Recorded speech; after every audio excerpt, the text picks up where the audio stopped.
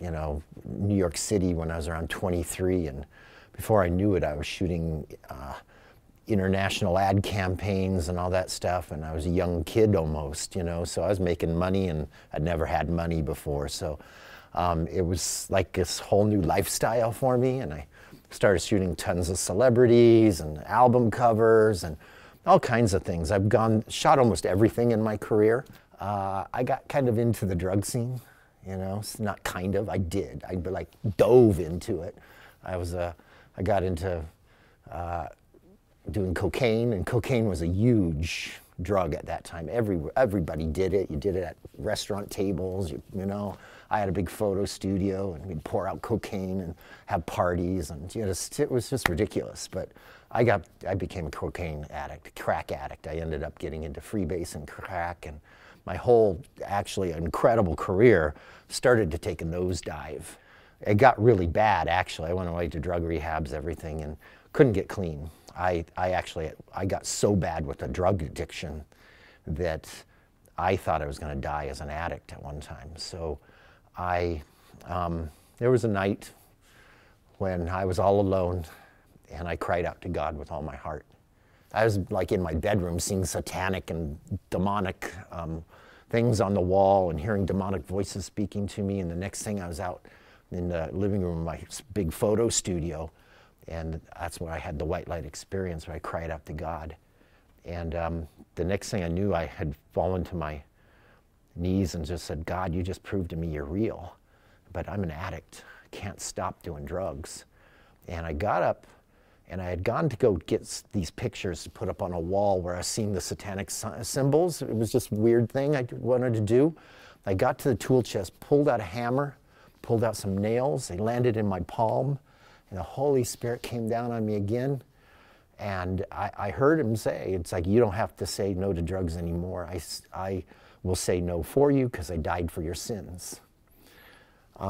And I was instantly delivered out of a drug addiction that I had for almost 12 years and in New York, and had been ruining my career. And right after that, my career was starting to bloom again, and actually this album cover happened very shortly after I got sober and clean. I became a pastor about 6 years, 5-6 years ago, and it was a time where I had already started doing a lot of, I'd gotten involved at our church in New York City, Times Square Church, and at that time I started going out. It's been over years I've been going out on the mission field, doing a lot of humanitarian aid and taking photography, taking my camera with me, taking incredible pictures of the human, you know, humans in their environment in really hard situations, from war-torn countries to orphanages to all kinds of different things.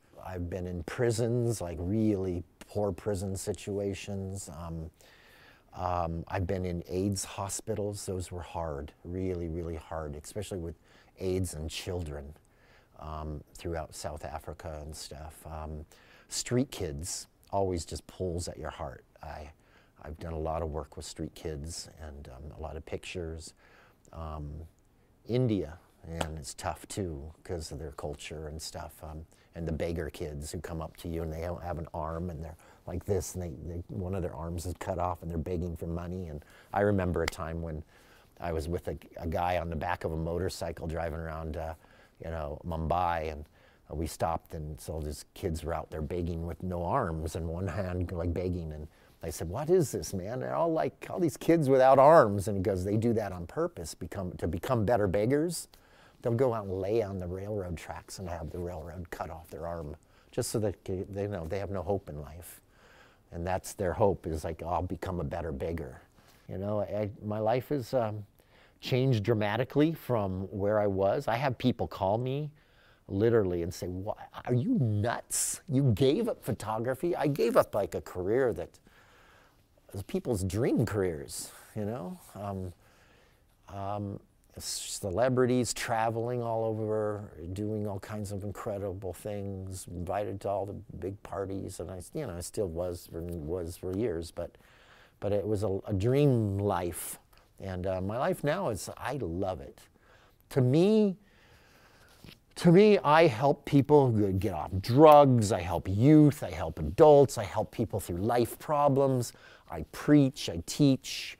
I feel like my life is very fulfilling now, very extremely fulfilling in just helping people through life problems and situations, and helping people grow. And like I say, I lead people to the light side of life and so the dark side. So, you know, I know Christ is the answer.